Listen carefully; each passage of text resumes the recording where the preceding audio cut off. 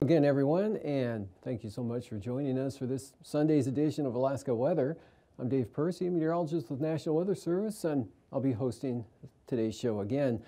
And again, no watches, warnings, or advisories with high pressure dominating the state for the most part for the next 1 or 2 days more anyway, until storm system moves into the northwest part of the state on Tuesday. Anyway, looking at the satellite, what's going on today is got a band of clouds dropping southward, high pressure out over the Bering Sea, clockwise flow around that, so north-northwest flow into the interior. Just mid and high level moisture here, no precipitation at all in this band. Now back to the north, another trough brought some areas of light precipitation, mostly around Kaktovik, otherwise just had fog back to the west there, and dry conditions though across all of the Bering Sea and the Gulf of Alaska. This system really not making much headway up toward the central Aleutians like it looked like it possibly could have done a couple of days ago. But there is a rain-producing system here over the Panhandle. You can see the occluded front right across the southern area there with clouds into the northern part of the southeast coast. They had rain as far north as, I believe, Cape, Petersburg. Both locations picked up 1/100 of an inch today. And really light rain with this, not a big rain and definitely not a big wind producer at all, with about 2/10 of an inch falling at Net and Ketchikan. Otherwise, by comparison, Klawock had roughly 5/100 of an inch. You can see the main low center slowly drifting northward toward the Queen Charlottes, and this front already starting to weaken. Also to the north, skies were mostly sunny, and that allowed temperatures to rise to near 70 in some locations. Gustavus had 70 degrees today, and up toward Haines 68 over at Yakutat. Even warmer conditions over at Valdez. Northeast winds again kicked up to about 30 miles an hour this afternoon, and that allowed temperature, or helped push the temperature up to 72 degrees with that downsloping effect.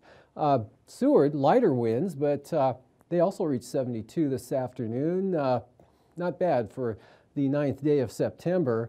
And then temperatures near 70 in the Susitna Valley, mostly around Big Lake was near 70, and also that near 70-degree temperatures recorded over the Kenai Peninsula. A little cooler with the cloudiness back up to the north there, but very weak trough out here crossing the top of that Bering Sea high with the flow. Again, all the moisture either staying to the south, way out to the west, but pretty good moisture flow there into Russia, and every now and then a piece of that breaks off and comes eastward in that flow. So a little bit of rain, fog, drizzle and fog and clouds and lower flying conditions with this very weak system here, northern Bering Sea up toward St.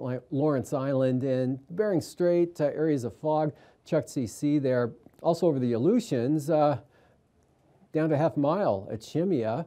Otherwise, precipitation with this front well to the south, front barely getting on the map, and a little bit of possible drizzle and fog over at the eastern Aleutians, as well as the Pribilof Islands.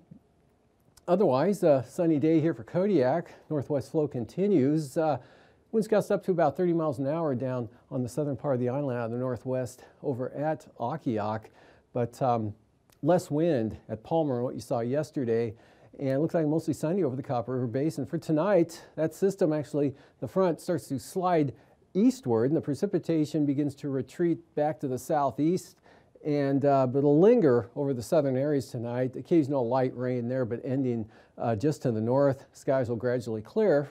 Also from north to south, high pressure in over the interior at the surface, light winds and kind of chilly temperatures. Again, some areas seeing some dropping below the frost point tonight in the interior. And eastern Arctic coast, look for decreasing. Still a risk of some moisture there throughout the night tonight, but amounts will be quite light. Fog back to the west, fog through the Bering Strait from the Chukchi Sea, and fog here over the Bering Sea. Really some drizzle possible. That could break out anywhere over the Bering Sea, and looks like fog in toward Bristol Bay, but staying VFR, Togiak, Dillingham, King Salmon, south side of the Alaska Peninsula, VFR, Kodiak, VFR, maybe a few breaks around the Fox Islands, but this very weak band of moisture here could produce some drizzle and fog for areas over toward about Atka. Otherwise, most of these weak troughs are well to the north. They're crossing Russia and heading up to the northeast. And then for tomorrow, that same pattern, you see another trough here coming into the Bering Strait with the same type of weather down towards St. Lawrence Island. No change over the Bering Sea. This system down here pressing up a little bit farther to the north, just kind of oscillating around there from one day to the next, but staying south of the Aleutians. Could see a little bit of moisture here over the central areas, but the main rain band will remain down to the south. Sunshine, interior Alaska from the Brooks Range, again, down to the south. Maybe a little warmer up here in the interior with less cloudiness tomorrow. So could see warmer temperatures due to that, and otherwise a day much like today for southern Alaska, 60 to 70 degrees for the highs, and more sunshine farther south in the Panhandle. Those showers out of the area and into Canada, at least by midday for the extreme southern areas, but that upper level system persists, and on Tuesday, excuse me, you'll see still a risk of some shower activity there with the main system still off to the east, but circulating back and keeping a chance of a shower or two around mainly Hyder and Stewart. Otherwise variably cloudy for the remainder of the southern areas there. You could see a few breaks in the overcast, but just up to the north though, another sunny day for the northern Panhandle. Sunshine once again, Kodiak with that light northwest flow into the southwest interior. This cloudiness here into the Kuskokwim Valley due to this warm front back to the northwest there, but the precipitation maybe from the Nulato Hills, very light there, but increases as you head up to the north. And this system coming in is a result of the upper high pressure area dropping southward and southeastward and redeveloping farther to the south, and that's going to allow pretty good southwest flow into the northwest part of the state for some rain and increasing wind. On Tuesday, that'll continue into Wednesday. Actually, it'll turn westerly, and then later in the week, we'll have a northwest flow again through the interior part of the state. Otherwise, no change for the southern Bering Sea. The Aleutians coming a little more under the effect of this system to the south, but looks like even on Tuesday, rainfall stays to the south of Adak and Atka, but it will result in an increase in the easterly winds. And for temperatures, lows tonight, 25 to 30 here for the eastern interior areas, upper 20s eastern Arctic coast, mid-30s central coast, mid to upper 40s back to the west, mid-40s Yukon-Kuskokwim Delta, Seward Peninsula, upper 40s St. Lawrence Island, mid-40s Pribilofs, mid to upper 40s for the Aleutians, as well as the southeast coast. 28 to 33 for the Copper River Basin, 35 to 42 for south central Alaska. And then the highs, mid-60s, Kodiak Island, 74 in the Susitna Valley. Tomorrow forecast Talkeetna, Big Lake, Wasilla, near 70. Well, actually 70s could extend all the way down the Kenai Peninsula. 65 to 70 Copper River Basin, and back 65 to lower 70s now over in the northern Panhandle. And again, milder, but into the lower 60s, at least through the central interior, mid-30s eastern Arctic coast to up lower 50s on the west side, and mid-50s for the Aleutians. High and lows the following morning, again 25 to 30 here over the eastern interior into the lower 30s. Milder back to the west with more cloudiness, mid-40s there, mid to upper 40s for the Panhandle. Upper 40s, Alaska Peninsula, lower 50s, 51, Adak and Atka. Highs on Tuesday, 65 to 73 here for south central Alaska, Kenai Peninsula, mid to upper 60s, Bristol Bay, mid-60s in the Kuskokwim Valley there for Nikolai and McGrath. Maybe sleep mute, but gradually falling into the upper 50s down over the deltas. Panhandle, very nice day. Sunshine, especially central and northern areas, 65 to 70 there. Upper 30s eastern Arctic coast to mid-50s on the western coast. The Brooks Range, upper 40s to lower 50s, while we're looking at, again, mid-50s there around the eastern border. And now, aviation weather around Alaska. First flying weather graphic for Monday morning showing about the same pattern we've seen here for a couple of days with the IFR out over the Bering Sea, now over the eastern Bering, on through the Strait. Looks like catching a good portion of the northwest coast, all the Arctic coast into the central eastern North Slope. Brooks Range southward, Bristol Bay, Kodiak Island in the Gulf, and the Panhandle, all VFR. starting the day out Monday. And for the afternoon, not much change. Band IFR here holding pretty much, well, retreating a little bit off the Arctic coast there, but hanging tough on the east side, and then southward through the Bering Strait, all the way down now to the north side of the Alaska Peninsula, and back across the Pribilos. Nothing but VFR and sunshine over the interior and the Panhandle, and IFR marginal out over the Aleutians and southern Bering.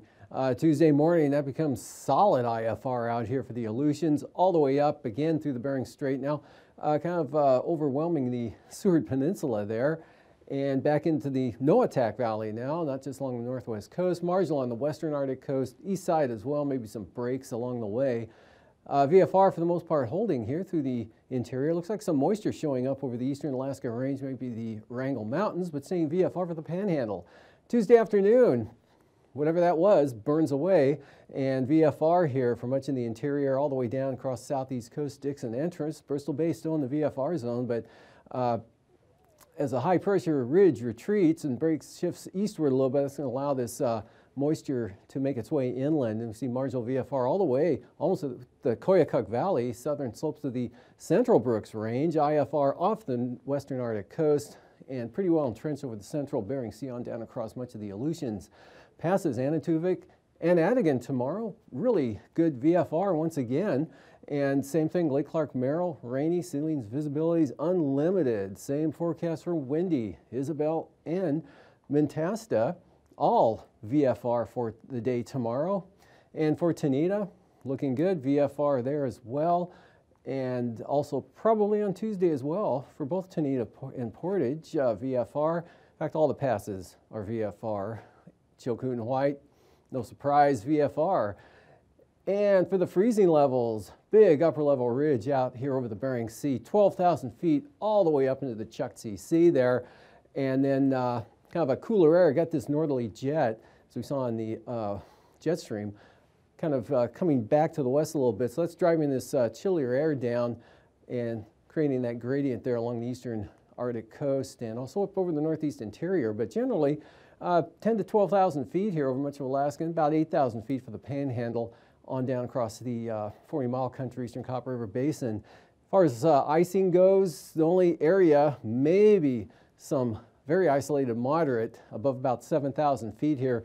The band of moisture again associated with that western side of that upper trough that's digging into the Mackenzie River Delta, Northwest Territories. And that's about it icing wise here around the state tomorrow. That is it, if it happens at all even up there. And for the jet stream, upper level high now actually starting to build eastward here into the interior. So the southwest jet in this position tomorrow will be a little farther to the east and drive that moisture a little farther in on Tuesday. Otherwise, for tomorrow, we've got offshore flow here about 60 to 70 knots. Stronger branch coming in to the Northwest Territories there. Upper level low off the southeast coast there, but really pushing the jet well to the south. And 9,000 feet north to northeast, 10 to 20 at the most through mainland Alaska here. A little breezier here in the eastern areas from the Brooks Range, 20 knots. Could see 30 knot northwesterlies along the eastern Beaufort Sea coast, otherwise 15 from the southwest. Really light winds under the ridge here out over the Bering Sea with, you can see 5 to 15 across the western interior areas, and just 5 knots around the Pribilofs, and 5 to 10 for the Alaska Peninsula. Light winds 10 to 15 Kodiak Island from the north-northwest.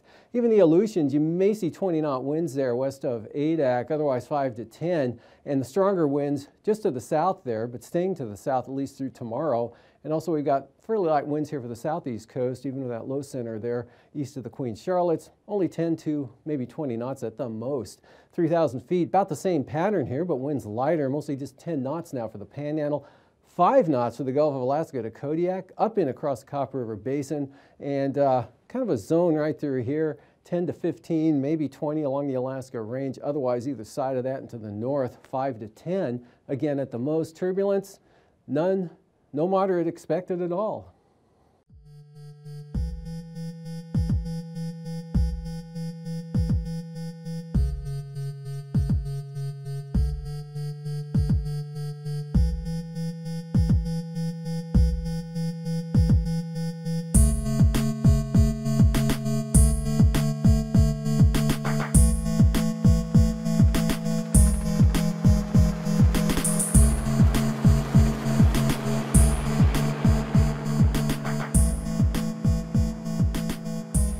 We have cleaned over 1,500 miles of shoreline now.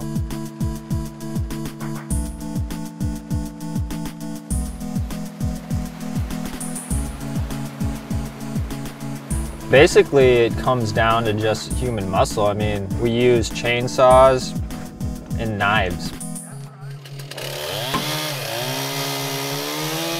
We find stuff from like Russia and China and Korea, Vietnam, Malaysia. It really doesn't matter where it comes from. We all just have to clean it out.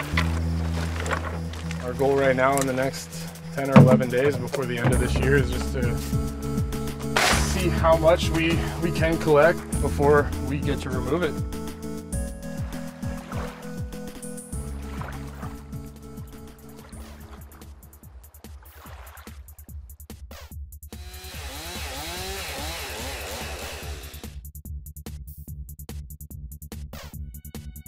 What you see on the beach is a fraction of what's out there. You can pretty much break it down into 3 or 4 things.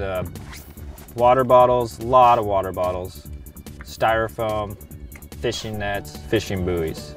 And that's 99% of what you find on the beach.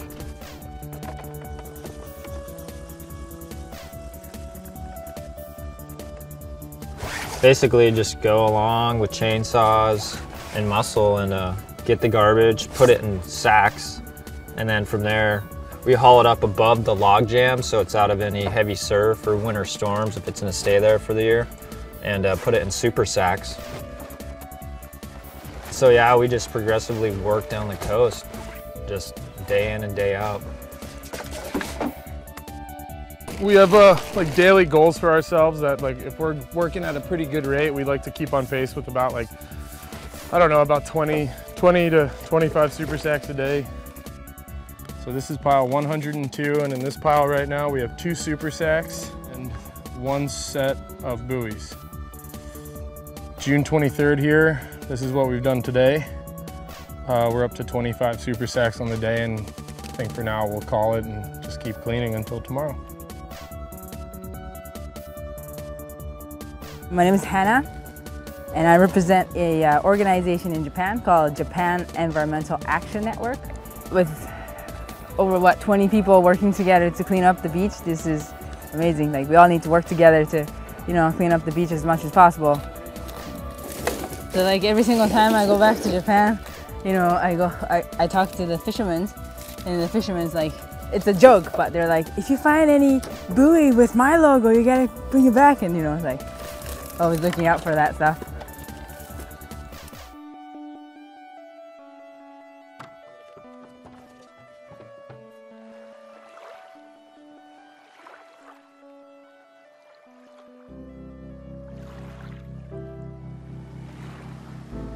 The crew's awesome. I mean, we're all skiers or snowboarders, and we're all friends. I mean, we're all good friends.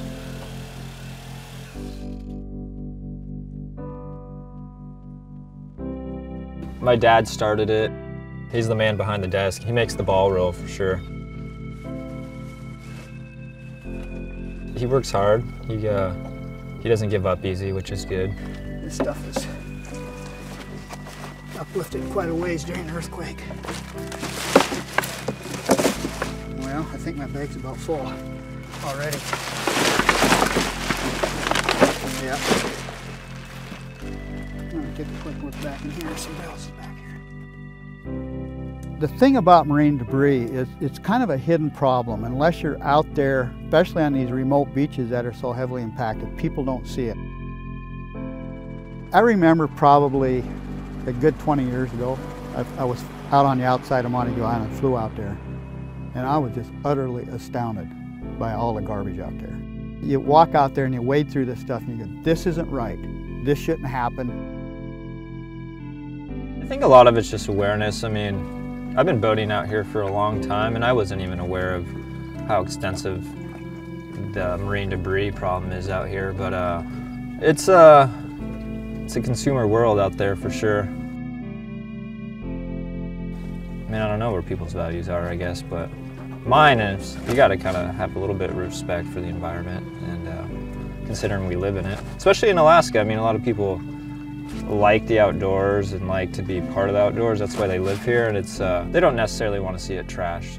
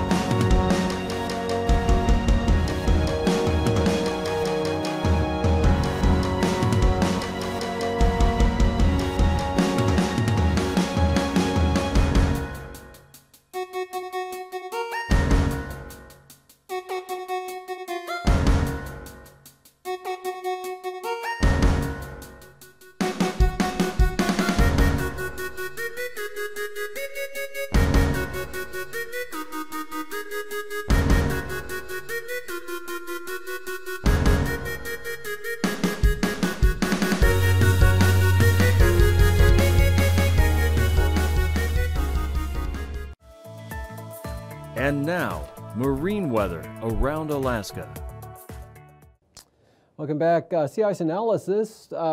Big area of multi-year heavier ice here persisting just off the eastern Beaufort Sea coast, but thinning out a little bit here from what it was several days ago, but still in close from Prudhoe Bay eastward, in close toward the coast. But you can see thinning out a little bit from what it was actually yesterday, but areas of extending back to the northwest.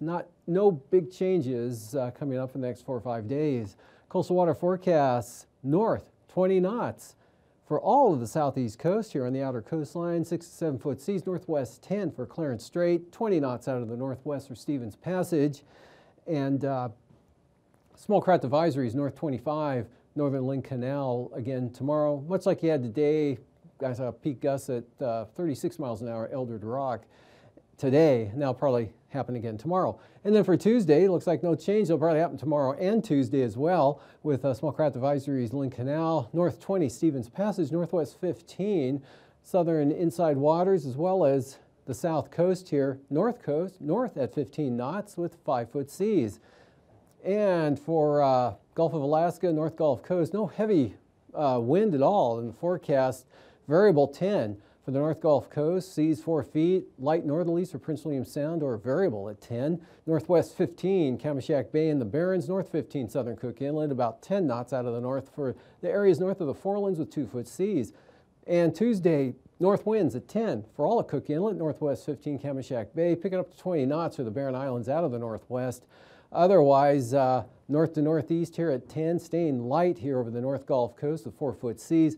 Light north winds for Prince William Sound. Kodiak Island, northwest 15 tomorrow. And the Alaska Peninsula, west-northwest 15 knots, seas 3 to 4 feet. Even lighter winds in store for Bristol Bay out of the northwest at 10 knots with slight seas. And then those pick up from west to 15, but the seas hanging at about 2 feet. South winds at 10 on the north side of the peninsula. Pacific side, west 15. Castle Cape to Sitkinak and up the east side of Kodiak there. West winds at 20 knots for Tuesday with 5 foot seas, and west 15 for Shelikof Strait, seas at 3 feet. Fox Islands tomorrow, Unalaska Island east at about 10, and then Unmak Island 15 to 20 knots out of the east with those seas 6 to 9 feet. 20 to 25 knot winds for Adak and Atka. Again, just on the outer edge of that system down to the south, so that's going to nudge the winds up a little bit there and extend that 25 knot wind out to about Amchitka and then back down to 15 for the western zone. And then you get more under the influence of that system on Tuesday, obviously here with minimum gales in the forecast just south of Adak and Atka, 30 knots on the north side. Small craft advisories over toward Unmac Island, Unalaska Island, east 15 to 20. And seas here, as you can see, building up 14 to 16 feet on the Pacific side of the central Aleutians. 30 knot winds now out to possibly Kiska Island with the small craft advisories, otherwise east 20. Southwest coast, north 10 to 15.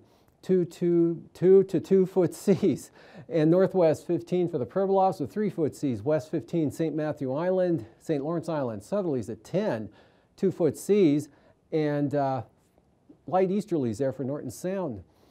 Outlook for Tuesday, southwest 20 for St. Lawrence Island, diminishes to about 10 in the Sound. Northwest 10 to 15 along the southwest coast. Light northerlies for the Pribilofs, and St. Matthew Island south at about 20 knots with 5 foot seas. And then for the Beaufort Sea coast on the east side, east-northeast 10 to 15, southeast 15, central coast continues to become back around to, or veer to south at 15 knots there for the western coast all the way down to the Bering Strait with 3 foot seas. And increase in the winds definitely on Tuesday. Small craft advisories now, all of the Arctic coast, east side, or the eastern Beaufort Sea coast east at 25, southeast 25, south 25, and then southwest 25 for the Chukchi Sea. And for tonight, high pressure, light winds, mostly clear skies over the interior. Bering Sea cloudiness here in the west, and maybe some fog and drizzle around St. Matthew Island, possibly Nunivak Island. Fog for the Pribilofs under high pressure, light winds, light easterly breeze, maybe some drizzle, fog in areas there of the Aleutians. Otherwise, very light precipitation trending to end there for the eastern Beaufort Sea coast, and it wasn't much to begin with anyway. And also rainfall slowly ending and diminishing, sliding off to the southeast, taking the showers with it, but lingering clouds for the southern panhandle in the afternoon. Sunshine, 60s to mid-70s to sit in the valley, and about the same on Tuesday with rain in the northwest. These forecasts are for planning purposes only. Call 1-800-WX-BRIEF for a formal pre-flight briefing. Always file a flight plan before you go flying. The U.S. Coast Guard Auxiliary urges you to leave a float plan with a friend or the harbor master before you go boating.